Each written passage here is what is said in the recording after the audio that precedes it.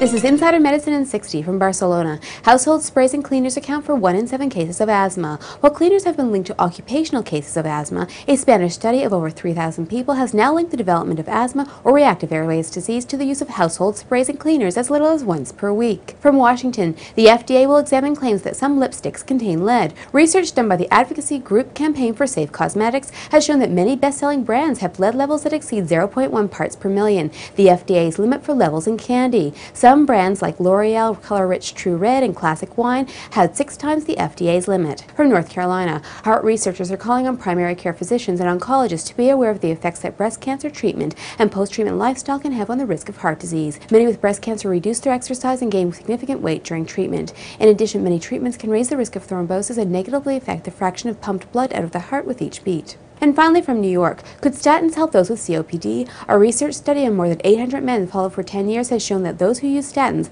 had a slower decline in lung function. Until further research is done, statins should be recommended for cardiovascular prevention and not lung disease. For Insider Medicine in 60, I'm Dr. Susan Sharma.